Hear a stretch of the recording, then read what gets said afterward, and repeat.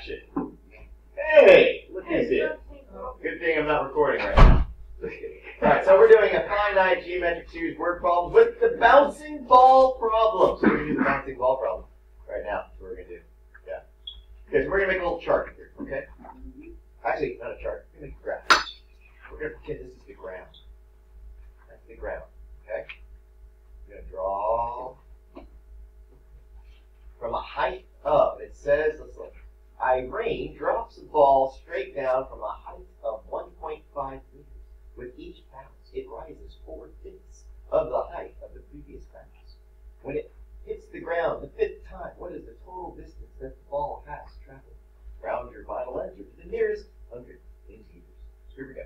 What I like to do, like you like, draw a little ball up here, and I want you to write, hey, that's all the way up here at 1.5 meters, okay? And we're just going to pretend like it's dropping. We're going to say that's the first bounce, and then this is the second, third, fourth, and then when it hits the ground the 5th time. So it's going to actually stop there, okay? So here's going to be your little drawing. It's going to go down, it's going to bounce, and it's going to go up 4/5. So I'm just kind of estimating what 4/5 would be. About 80% of the way up. And then it goes about 80% of the way up. And then once again it goes 80% of the way up. And lastly, 80% of the way up, and it goes boom. We're just going to say it's going to continue to bounce. We're going to stop it right there. So that's what I want you to do first. See if I can pause my video. Alright, so what we're going to do first is we're going to start at 1.5. Alright? We're going to multiply it by 4/5. So in the calculator, we're just going to go over here. We're going to take 1.5, multiply it by 0.8, which is 4/5. We get 1.2. So we're going to say that equals 1.2. Now, so right here, what's this maximum height? It's actually at 1.2. Then what are we going to do? We're going to take that answer and multiply it by 0.8, which is 0.96. So this right here is 0.96. So what I just did there is I took 1.2, multiplied it by 4/5, and I got 96 hundredths. And we're going to take that, and we're going to multiply by 0.8. We're going to get 0.768. Now we're doing this a long way, then we're going to do the shortcut. 0.96 times 4/5, 0.768. And last but not least,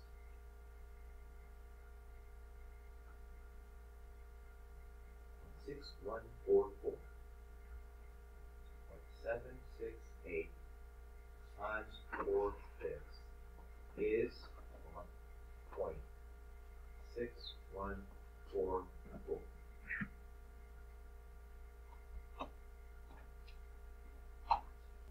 Alright, now what you need to understand, that as the ball is going, okay, as the ball's going down, what's it traveling? It's traveling 1.5 meters to the ground, but then it goes up 1.2 and then down 1.2.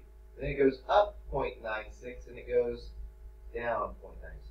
So every single time, what's happening? It's going up and down, except for the very first drop. Okay? So here's what I want you guys to understand. We're going to start right here. We're starting with the very first drop, which is 1.5. But then we are doing 1.5 times, I'm going to use 0.8 so we're faster to write. So remember, it went up, and then it went down that amount. Okay? So I'm going to highlight this. I'm going to highlight this, bless you, and I highlight this in blue right here. So it went up that amount, and it went down that amount. So here's what I want you to do. I want you to put to the power of 1 into the power of 1.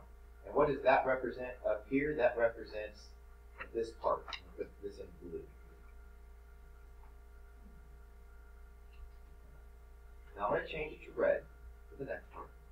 Then I'm going to take 1.5, and I'm going to do 0.8 squared, because it went 1.5 times 0.8 squared up, and it went 1.5 times 0.8 squared down. So it went up and down.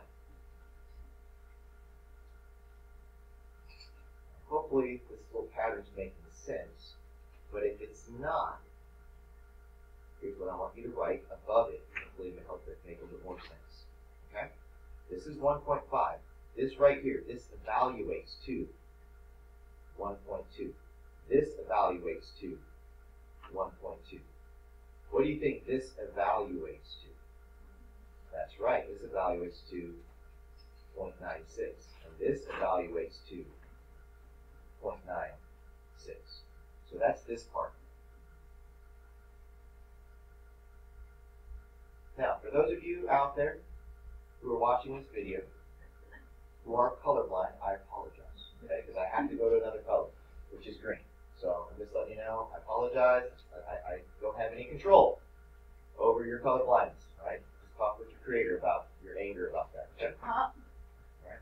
So, plus, we're going to do 1.5, open parentheses, 0.8. What do you think I'm going to put right here? Cubed. Up. And, by the way, if you're here listening, you probably hear a lot of sighs because the students are like, oh my gosh, when is this problem going to be over? Soon, just like your life. It's too early in the morning for that. We're just dust in the wind, people. We're just, I know, I am closer to death than you are.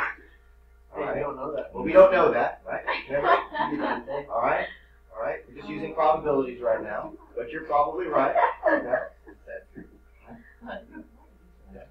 And let's go orange. Let's go orange. Let's go orange. All right? All right. Anybody here want to predict what I'm going to write? 1.5. 1.5. That's way the term, of course. Well, yeah, but you know what? Why did you just say parentheses? You know, come on. I know parentheses means multiply. That goes up. I was stressed. I was under pressure. Under pressure. Oh my God. Oh, we have that song in our heads. What? This video will be the least watched video on YouTube. Don't worry. Nobody's going to ever watch this. Probably right. It'll be like 20 years later, I'll look and it says like 1 view. Right? It'll be me because I'll be making sure that, hey, did it actually upload correctly? Unless you're dead. Unless I'm dead. You're right. That's exactly what I was just thinking a minute ago. I was like, no, I'm going to show this to my kids. This is my crazy math teacher. All right. That ever made videos. And I never watched it. Oh, there's lots of math teachers make videos. They're much more interesting than I am. All right, so here's what I'm going to write all this down. Okay? Then what we're going to do, we have established a pattern here. Okay? So what we're going to do is we're going to take this pattern and we are going to make a little equation using sigma notation. But we're going to do this by hand first. All right, so we're going to do the long way. Here we go. Here's the long way. No, we're doing the long way. 1.5 plus. Yeah, we're just going to do like, you know. Now, obviously, how many of those are there? There's 2 of them, right? So actually, if we do 2 times, what's the next one? 0.96. Plus 2 times, what's the next one? You have it on your paper. Come on. All right, good. All right. Then plus 2 times the next one, which is 0.6144. All right, is that it? Yeah. All right. And we press enter, and we get 8.58. By the way, that will be the final. You know what? Oh, hold on. For all you people in colorblind, change it to blue. There we go. 8.58. All of those numbers together add up to a total. All of this to a total of. We'll go slide over here. What is that? All equal 8.58 meters, which will be the final answer. And when we plug it in, it'll say nice work or good job. Okay? Yes. Watch what we're going to do. Watch this. We're going to extend this pattern. 6 in this time. Okay? Now, would you agree that if you have a 1.5 and you have a 1.5 and you add 1.5 and 1.5, that's a total of 3. So you had to go up and you had to go down. So I want you to understand, watch this. I'm going to put 3 times 0.8 to the first. And on this one, I'm going to put 3 times 0.8 squared. Trust me, we're almost there. 3 times 0.8 cubed. And I want you to do the last one. 3 times 0.8 to the fourth. Just remember, this right here is actually going to equal 1.2 plus 1.2. This will, right here, become 2.4. All right? So that's, and then you would keep going down. This would be double. This would be those together. All right? So 0.96 plus 0.96, just in case you're wondering, right? 0.96 plus 0.96 is 1.92, right? But watch what happens. 3, parentheses, 0.8 squared is also equal to 1.92. Hopefully you guys are seeing a pattern here. Kind of, sort of. Okay? So, what's 0.768 times 2? Somebody help me out here. 0.768 times 2 is 1.536. So this would be 1.536. And let's do, since we only have one more, we'll do one last one. All right? So 0.6144 times 2 is 1.228. And 3 times 0.8 to the power 4 is that. Now what have I changed? I've changed everything to a 3. So here's what I want you to do. What if I did 3 to the power of 0.8? But this is a 1, this is a 2, this is a 3, this is a 4. When I go backwards, this becomes a 0. Well, what is 3 times 0.8 to the power of 0? It's 3. But I didn't start. I didn't start at a height of 3. What did I start at? A height of 1.5. So this is the most important thing. This is the most important thing. I need to take negative 1.5 and add it to that 3 in order to get back to 1.5. Okay? So here's what we're going to do. We're going to create sigma notation with this problem right now. All right? So check it out.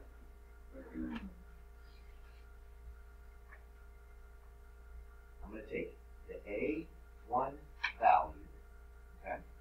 I'm going to multiply it by a common rate, and then I'm going to do x minus 1. I'm going to put x equals 1 here, all right? I'm going to put the number 5. So if I plug in the number 5 here, how many bounces are there? There's going to be 4 bounces. But I'm actually going to start by adding a negative 1.5 to the sum of all of these. Okay? So here's your final formula.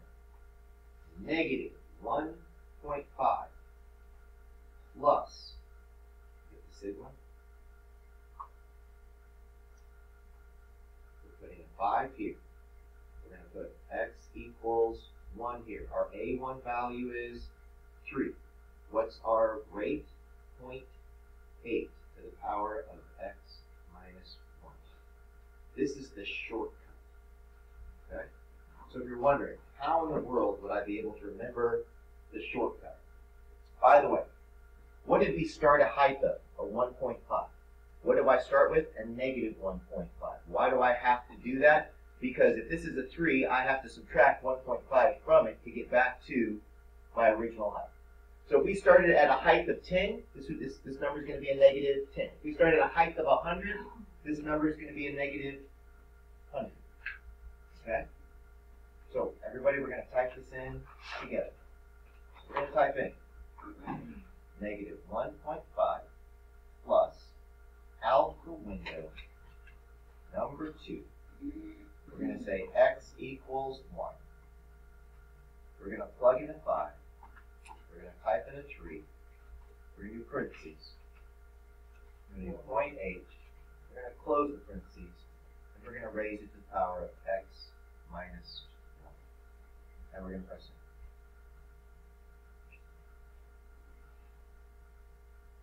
So what I want you guys to understand is how we got to that formula. All right, so I'm going to type in 8.58. Just remember, the reason we had to set things up this way is because the ball was not just going, it was going, after the first bounce, it was going up and then down. That's why we had to take the 1.5s and had to make them into a 3, because it traveled up and down. So here we go. Let's type it in. 8.58.